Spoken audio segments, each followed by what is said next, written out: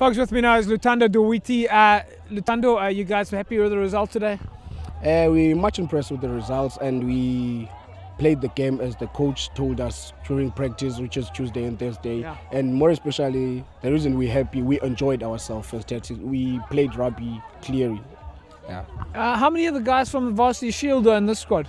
Oh, I think we are 3 or 4 in the squad. I'm one of them, and we have the hooker that came as a sub, and other players, and the number 8, but he unfortunately got an injury during the process of the Varsity Shield. So we have few, because many of the players, as we are young guns, so many were spotted and then they were taken to another teams. So just tell us a little bit about the game today. What did you feel were your strong points? Speaking to the guys from Young Ideas, they felt you guys dominated up front.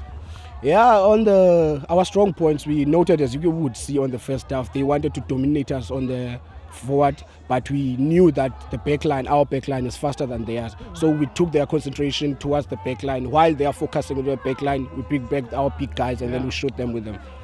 All right, Lutando, we leave it at that. Okay, congratulations, good win. Okay, thank you. Thank you.